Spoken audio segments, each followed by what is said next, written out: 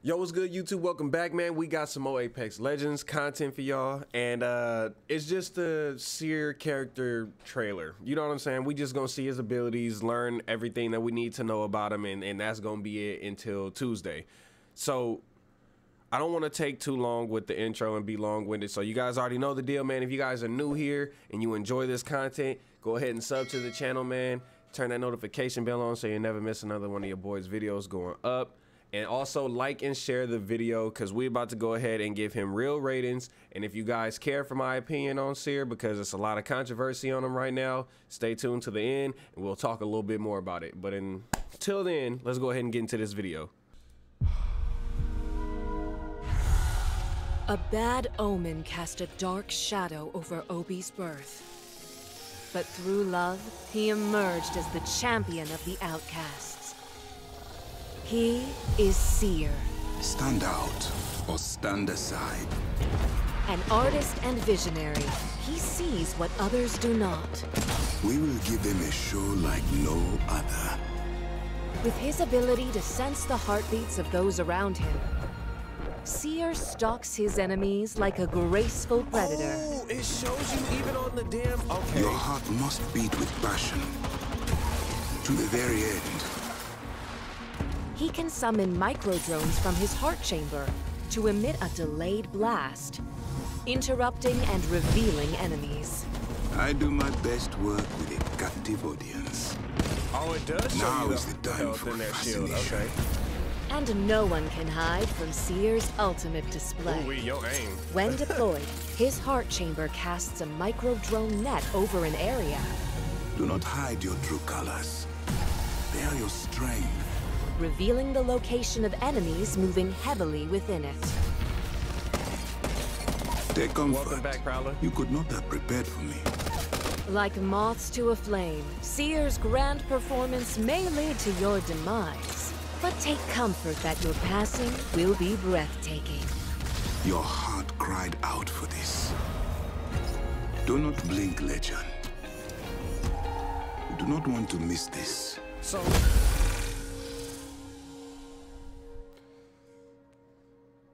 First off, Respawn, that was the trailer I feel like should have came out with the last one. Like the last one was all about Bloodhound. This was how you supposed to do it. But I knew y'all was low-key gonna do this when you was revealing his abilities, because that's kind of how you guys have been doing it for the past 3 Legends now, if I'm not mistaken. But real quick, before we get into my thoughts and opinions on Seer and everything, let's go back to his passive.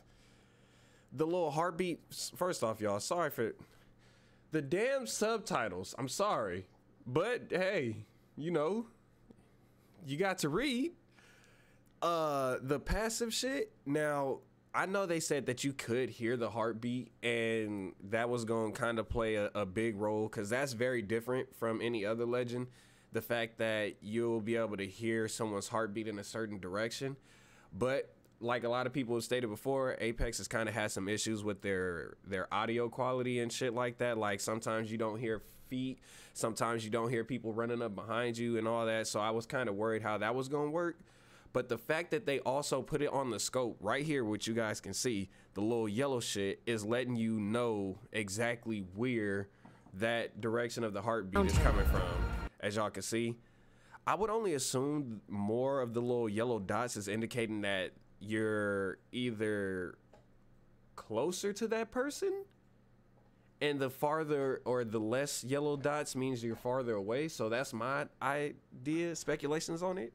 Hear and visualize the heartbeats of enemies within 75 meters. Okay, so 75 meters, that's big. I thought it was gonna be 80, honestly, but 75 is pretty big too.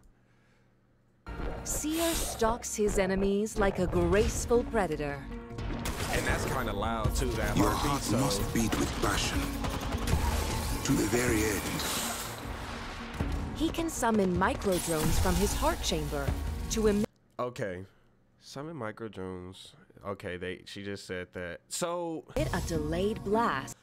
So everybody was saying it was more like you had to hit this specific person in order for it to work, but it looks like it's just a smaller sphere than his ultimate, and if you're caught in that, then you're gonna be affected by it, which I like.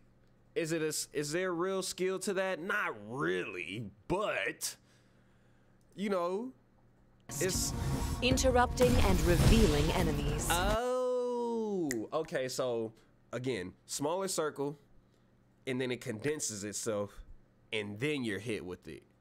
But if you're not caught in that, okay, gotcha. And it looks like it happens kind of quick. So yeah, never mind. Maybe there will be some skill required. I do my best work with a captive audience. Now is the time for fascination. And no one can hide from Seer's ultimate display. When deployed, his heart chamber casts a micro-drone net over an area. Do not hide your true colors. They are your strength. Revealing the location of enemies moving heavily within it. Take comfort. You could not have prepared for me. Like moths to a flame, Seer's grand performance may lead to your demise. But take comfort that your passing will be breathtaking. Your heart cried out for this. Do not blink, legend. You do not want to miss this. Okay, yeah. That shit was lit, and I'm even more excited to see what this nigga talking about when he come out.